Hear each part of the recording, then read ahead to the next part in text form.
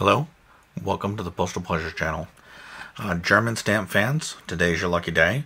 We're going to finally dig in to this fat package of stamps from my Goodwill lot. This came out of the master bag called Bag 1 from the 4 bags of stamps I got at Goodwill. And I've done, I think, 5 videos so far of the smaller lots within, because they were easier to do. This is going to take probably 5 or more videos all on its own. I wouldn't be surprised if this was more like 8 videos. I think there's easily 1,000 stamps in this bag. I am pretty excited to dig into it, as I hope you are. So I'm going to reach in, and I think instead of taking them out of the bag, I'm going to start by just taking a pinch or so with my tongs, and we'll work from there. Appears to mostly be German Empire, which would be, we'll say, from the beginning of German Empire all through, which would be in the 1800s, all through 45, I guess, the end of the war. But I saw a few other things in here as well. That is probably a generous pinch, but I want to grab some of these late 40s ones as well. I'll just cherry pick a few more things out of here. I'm losing a few. Clean up the batch.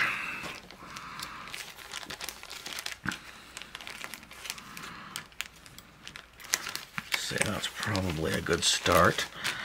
Yeah, let's go with that. So still obviously quite a few in here. If this isn't enough, I'll pull out more, but we'll fill up the desk and then call it quits for this lot and go to a part 2. So first off, we're here with a Dienstmark, or official use stamp, a 20 mark.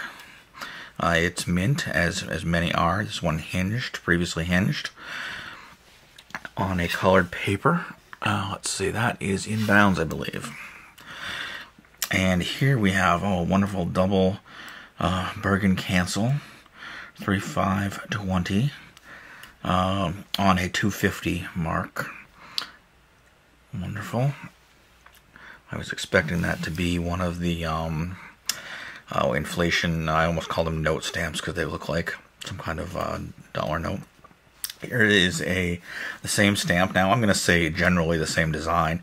There are most likely 2 or 3 different instances of this design as different catalog numbers that one has to be aware of. And yet another one of this one.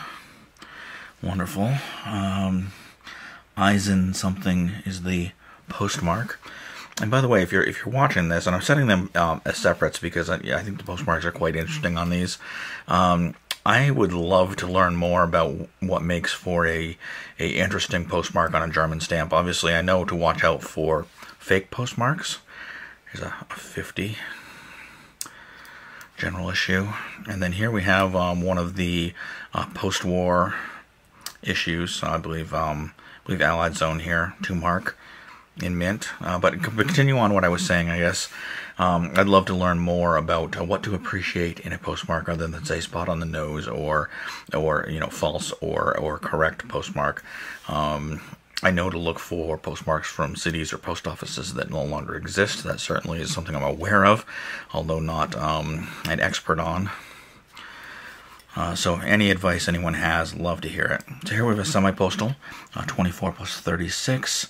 It looks like it's either children working on a project or possibly workers, I'm not sure. So that's going to be probably a late 30s, early 40s. Here we have a wonderful semi-postal as well, a 12 plus 38. With a horse and rider. It almost looks like a circus rider, but it could be a military rider, I guess. A hinged mint, previously hinged mint. Am I still on screen? Yeah, I'm on screen. Jump to this one. This is part of what appears to be a military series, a 3 plus 2. That's a wonderful one as well. I might be able to get some more stamps out. We seem to be going through these fairly quickly. Here is a French zone Württemberg post-war. Actually, is this post-war? Maybe not. But anyway, French zone, Württemberg. I'll set this in this corner, just as it's a little different in case we get some more of that. Here I believe we have another Allied zone, don't know if it's the exact same set as that, but we'll go there. And this one's got some damage, but it is a Germania issue. The first issue of Germania is with the Reich Post inscription on the bottom. Very nice.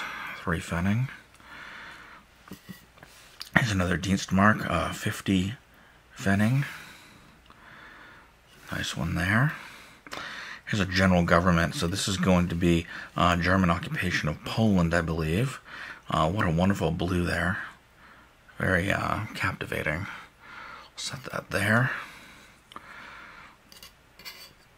And this one, I thought it had damage. Well, it may have some funky perforations there. Actually, not damaged perforations, though, just perforations where the punched round has not fully left. So it appears to be a mess, but it's fine. Here we have a 12 Pfennig, I believe. With a swastika, I believe there's a 24 to this set as well. Possibly in green, if I'm not mistaken. That's a set of 2, I believe. And here we have, looks like a soldier getting on the bus. 12 plus 18. I am not sure. I don't think, well, that one actually is fairly similar. I'll put it there just in case. Now they are different fonts, though. So here's an overprinted inflation series for Dienstmark official. And it appears to be used. It looks legitimate to me at first glance. And here's another of the same style, a 5 and a 10 now. Here we have a fairly early one. Very nice, Pfennig. 20 Pfennig. A little bit of... No, actually what I thought was damage was actually just ink on the perforations from the postmark. Again, I've mentioned this before, I work fairly far away from the stamps, so I don't always see them as well as I'd like to. There's a 5 Pfennig from the later period. There's actually going to be several later periods of this Germania one, and in fact one of the periods there's both wartime and non-wartime issue, and really the only way to tell the difference as far as I know is by the quality of the printing. So you just have to look at them with a magnifier and see which ones look better. Okay, so here we have, and I've forgotten who this is. I've actually while I focus on Germany, I haven't focused on it in a few months now, and I'm forgetting some of my key faces here. And so we have this one here, Posthorn series. I think I was staying on screen, yeah. And here we have this one from, I believe, 1912, if I'm looking at the correct number there.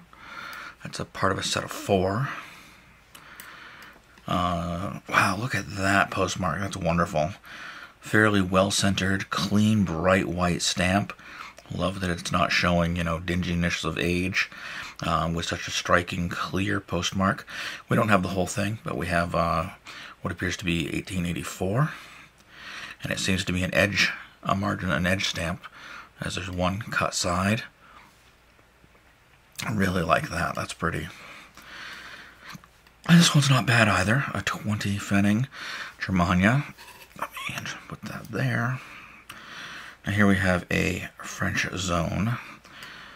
These are fairly common and inexpensive, all except for one stamp in the series, which I'm yet to own.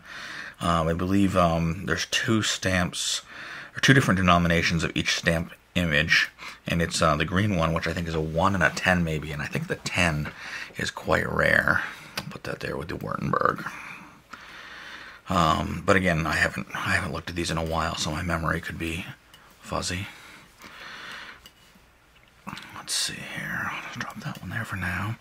This one's pretty neat. This is much like a post rider with posthorn, and a wonderful globe of Europe behind him.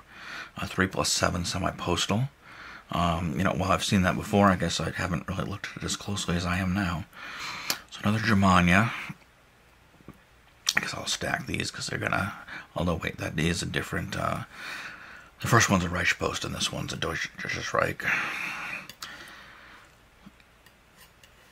See, I'll lay these out until we run out of room, and then I'll start stacking them. Here we have an early one, a Reich post. Let's see, I'll put that there because I don't think we're going to get any more of those. And another early one.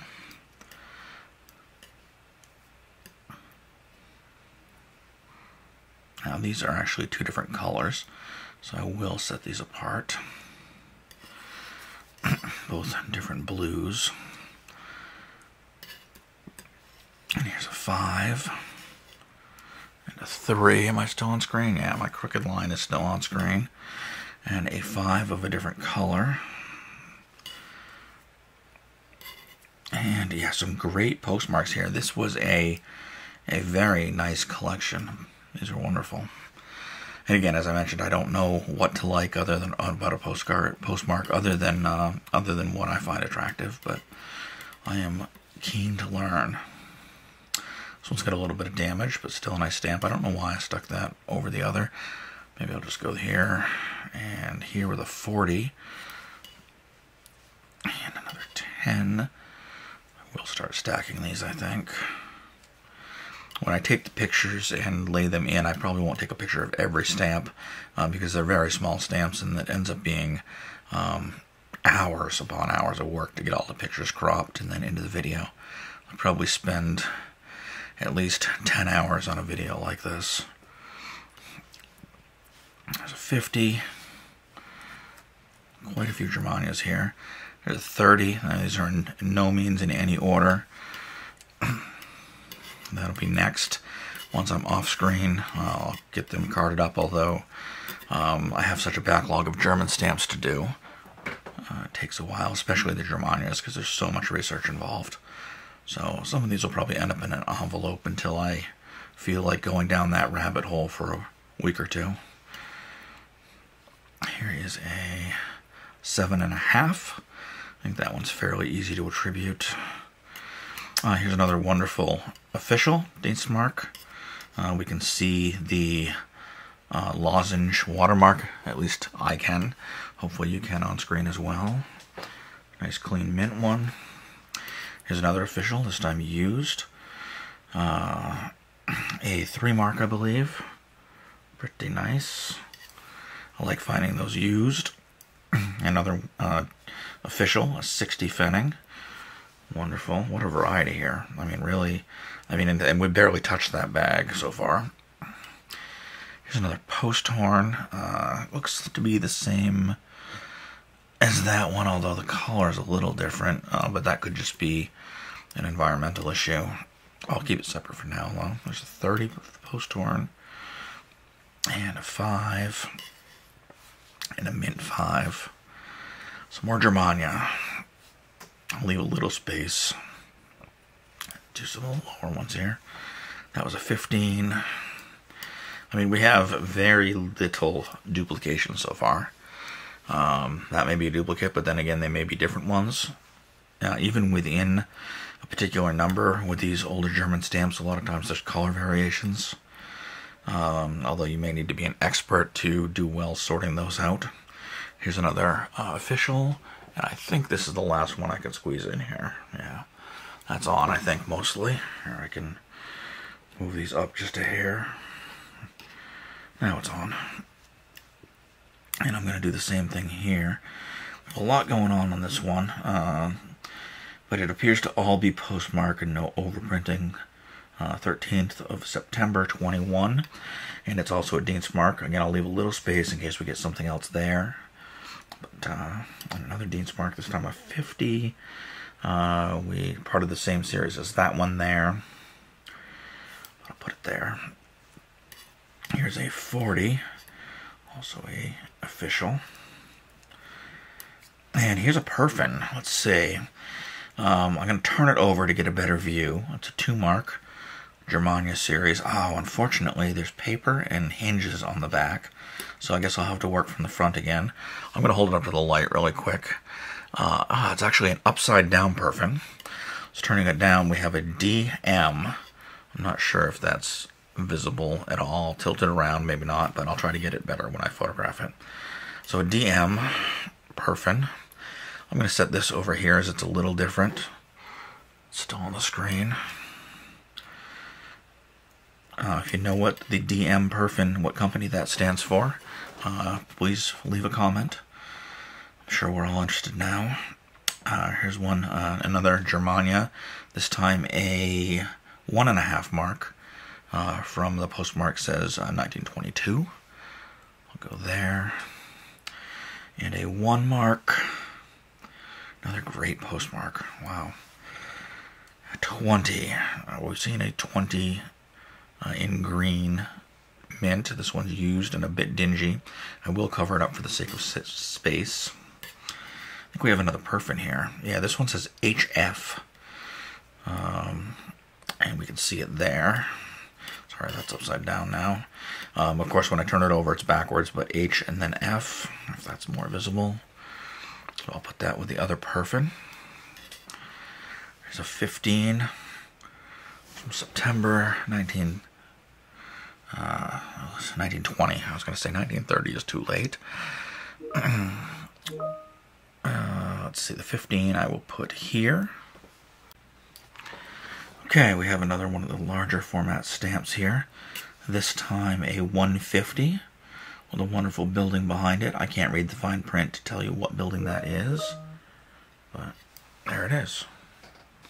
Okay, this one is, oh, an overprinted Germania. 160 mark. Put this one here. And then another post horn. I'll put that one there, as I don't think we have that particular denomination. I'll crack the bag open. Let's grab another pinch. Being that they're all small, we're able to get a lot more stamps out here than normal.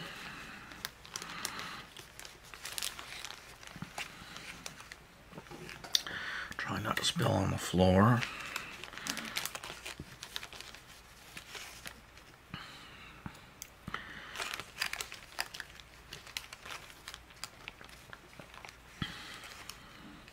Okay, I think that's probably enough. Here's a nice early one. Looks like from 1886. And I'm just looking, some of them end in Pfennig and some end in Pfennig, and I can't quite tell because of the postmark in the way on this one. But I'll put that there. There's another Reich post. Let's see, I'll move these around a little. Try to put them in groups as we get to them. And yeah, 10 out of 20 of that one. Here's another Dienstmark 40, this time mint as opposed to used. Of course, hinge on the back, but let's see. Lozenges, 300. These are the ones I like to call the bill stamp. I think the name on these is just a numeral series, but correct me if I'm wrong. There might be a better name for them or a colloquial name that would be easy to remember. Hyperinflations now I'm into. These are from the 20s. I dare say maybe 21, maybe 21, 23, somewhere in there. So I don't have a column for these yet, but a 5 million, a 20 million. There's a 10 between the two that I haven't seen yet. Here's a later series of the Dienstmark official stamps. A lot of space, so let's put this one up here. Grab a couple of these big ones. So here we have a stamp from, let's see, East Germany. So DDR. We'll just put that over here in the bottom corner. I'm not expecting too many of these yet. Here is I believe this is Soviet zone post-war. So I'll put this up here as well, something a little different. And I think here we have I think this is going to be 30, yeah, 35 is one of the dates on here, so right about 35. I'll just put it up here. Interesting eagle with swastika and a ring below it. Obviously a little propaganda there. And is this its mate? Yes, okay, a 6. So 6 in green. And then this one I said there was a 24. That was probably in green. Now it's probably a 6 and a 12, not a 12 and a 24. Again, it's been a while, so I start to forget things. Now this is one I don't think I have. I would be willing to say there's a chance I don't have this. It looks like a rail car. Wonderful. 25 Fenning. And I don't see anything here that matches it. I'll put it right there. Pretty excited about that one. Here we go with the 20 mark. There's 2 of these, and I believe it comes down to the watermark. So this is the network watermark, the watermark 2, as known in the Michelle books. I've been calling him Michael all along, and I believe that's wrong. If Michelle is wrong, maybe correct me as well, right? Get me saying the right thing, and I will. I'll try to correct what I say. So let's see. I'll put these up here with these. Where am I going to put this? I'll just start a column here of the worker series. I think they are. There's another one. These are about the same time as these numbers here, and really sort of in the same time as the post horns that I have here. Post horn. And here we have Paul von Hindenburg, the medallion series. Finally, I remembered a name. And a 5 of this series. I'll just slide it in here. Running low on space, and I don't want to waste too much time moving things around. And now we're into some inflations, which I'm always excited to find used, because generally they're valued a little higher or rarer in used. Some stamps, I believe, were the inflation was so rampant that some stamps may have only been valid for days, if not hours. So quite interesting period to collect. And of course, the more valuable are, the more they're forged, or the more the postmarks are faked. So there's books you can buy to help you identify false stemples, if I pronounce that correctly, false postmarks. Okay, there's a 40. I don't know why I put the Germania. I was just busy talking and piling everything in the same spot.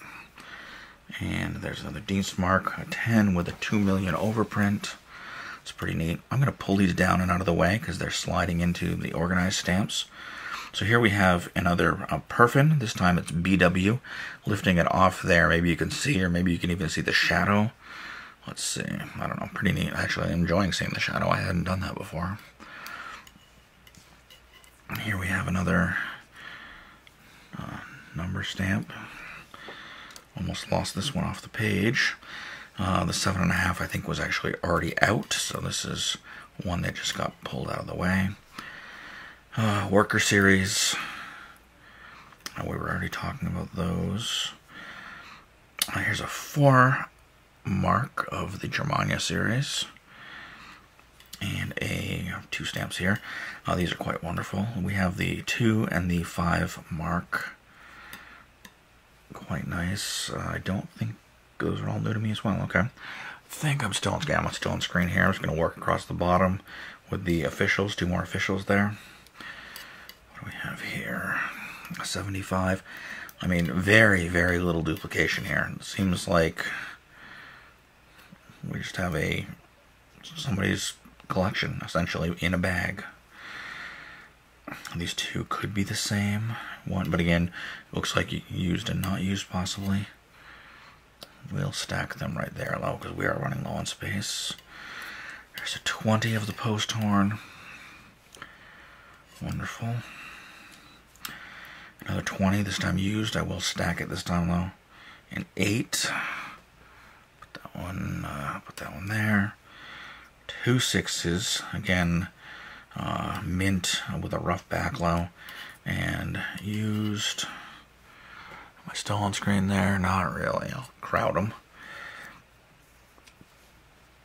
And a 3. And a 50. This is part of a 4-part set. This is the 2 mark. Put that one there. What do we have? Another one of the worker series. Right up there. And another post horn. I'll stack those 2. A 3. Really nice 3. stack those two because that's the same one. Now you'll see a difference here between these two threes. That one has yellow in the Deutsches Reich mark, and this one is white in the same area. So you see the difference side by side. In fact, I'll set them side by side. And here we have a 2000. So again, part of that series, but I'll put it here for space's sake. And another worker series. Looks like maybe miners in that one. There's the one above it, looks like farmers. And looks like another miner here in a 100. And the 60, I can't quite tell what I'm seeing there. But all worker series. And then the final stamp I'm going to do in this video, because we are limited on space at this point, is another 3 used this time. Oh, a different color though. Quite different color, with yellow in the inside. Or you know what? It's not a 3; it's a 5. So it's a 5. It matches these, but these have white writing. This one has yellow writing. So again, a different stamp. Very few duplicates. Pretty amazing. And again, we still have plenty of stamps for more videos. I think there's probably 4 or 5 more videos in here easily. So look forward to those, and in fact I'm going to do those. I'm going to do these one right after the other. If I slip something in between, it's not going to be an unboxing. It might be a more informational video, but I'm going to work through these German stamps as a batch, so expect one out a few days after this one. Thanks for watching.